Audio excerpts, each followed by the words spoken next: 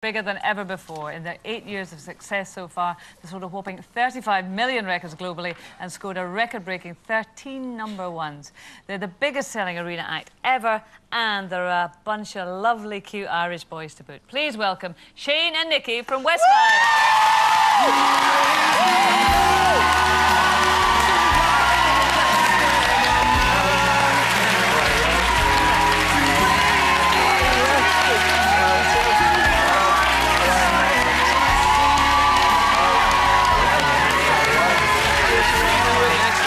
Congratulations, by the way. We found these in the corridor, so we didn't know. We thought you might have dropped them. Actually, I'd prefer those back. There's one for you. And one for you. They smell nice, actually.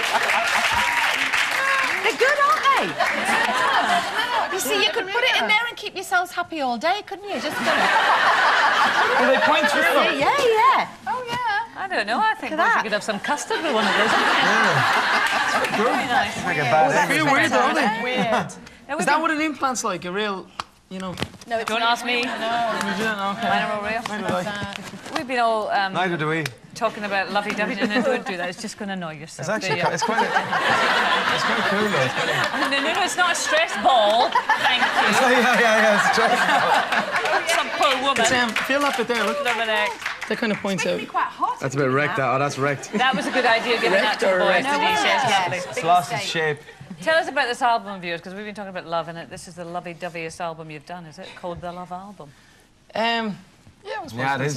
it is. It's an album that we've a themed album that we've wanted to do for quite a while. And this year, I think, every year when we set out, we always try and do obviously original songs. That's the main plan. But there's no band I think out there that like to compare ourselves to. So it's harder. We've done 8 albums in 8 years, and it's hard to keep coming up with loads of original songs that's on the same level of what we do. So we decided we got in with Simon and Louis, and they said, why not do a love songs album? So we went in and recorded what we think is the 11 best love songs around at the moment. And what are some of them? And we have nipples to show up for it, so we're okay. Well, when you sing, we'll see if they go hard. You never know. What are some of the tracks on it, then? Obviously, the Rose. We're testing you now. It's terrible when people actually... Yeah, I always actually forget them, I know. The Rose, Bette Midler, obviously, is the first single. You Light Up My Life is another one, Debbie Boone. You Are So Beautiful, I think that's my favourite Joe Cocker song. And you're doing a duet, well, it wouldn't be a duet, I suppose, but collaboration with Delta Goodrem. Yeah, Delta Goodrem, yeah, that's All Out of Love by Air Supply. So it's a good song, actually. It's good on the album as well. I mean, it's a great album to release for Christmas, isn't it? I mean, it comes It's the perfect stocking filler, you know? Yes, What else would you want? Everybody needs a bit of love, you know? Yeah. Well, you two are well loved up, aren't you? Both happily attached boys. We are, Shane, yeah. you've got a wee baby. Nearly 3.5 years married for me. And Nearly 3 years, yeah. But you've known your wife for how long? Many We met in centuries? school when, well, we were in secondary school, so 12 years of age was when we actually met, but we didn't get together till... get together till we were about 15. Actually, the night of my 16th... You were about 15. 16th. Yeah, we left it for a while. 16th birthday was when... It took him 3 years for her to get her to pay attention to him. You did know She kept straight saying away, no. though, didn't you? Didn't you go and tell your mum that you'd... Yeah. Yeah. I did. I went home and I said, there's this girl that I really like, and whenever, you know, I kind of felt she was looking across the classroom at me and I was looking at her, but she still to this day says that she wasn't looking at me at all. She's looking at the fella behind him. You know, because obviously, you know that you have loads of female fans and you travel all over the world. Do you know if your wives ever sort of do a bit of snooping on you and check your mobiles and your emails and stuff?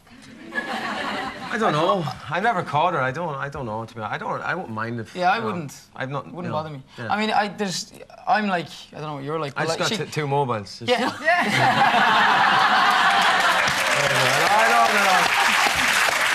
Not often, but not often, but when I do. Yeah. But it doesn't bother me if Georgina, like, the phone rang and she wanted to answer or text or read a text. That nothing to hide, like, so. And would you ever snip on her? No. All the time, I know. Would you? Never, no, honestly, no. I'd snoop on Gillian, but I wouldn't snoop on Georgina. How would you two define love, do you think? How would you define love? Yeah. I think love is just being fully content. You know, fully content with your partner and waking up every day and feeling I couldn't be in a better place, kind of thing, you know. And that you couldn't live without that person. No, but that's it, yeah. Like, I could not live a day without that person. If I didn't have her, I'd be, like, distraught. That's, I think, once you feel like you could last your whole life with her. Isn't it? Hello. No, but it is though. Like you marry somebody to spend the rest of your life with them because you love them, you know, and you think this is the one person that I couldn't live without. So that's what. Come on, Nicky, can you beat Yeah, that? no, I was letting him. Come on, man. Go on, top it, boy, top it. No, I think he's right in everything he says. I think it's obviously somebody you feel completely content with, isn't it? And it's someone, you know, beyond your wildest dreams. And every day it's obviously, you know, a lot of trust. And I mean, relationships, as everybody knows, hard work too. You know, it's not easy. You know, no one said when you're at the top of the altar, you know, that you know it's going to be easy. You know, that's only the start of it, really. But yeah, it's somebody that you want to share the good times, the bad times, everything else with, and hopefully kids and everything else that comes with it. Oh, well, if anyone's having a rocky patch, you can stick your album on, can't you? Yeah, exactly. Honest, we're going to hear from you later. Oh, he's ever the business. So you can be miserable for 2 weeks and then you can buy the album. You can be miserable. And then on the 20th again.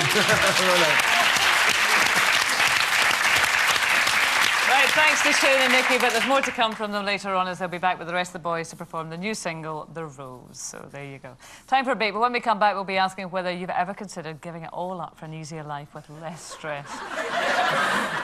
And later on, 80s soap superstar Emma Sands will be dropping by for a chat. There she is, back soon.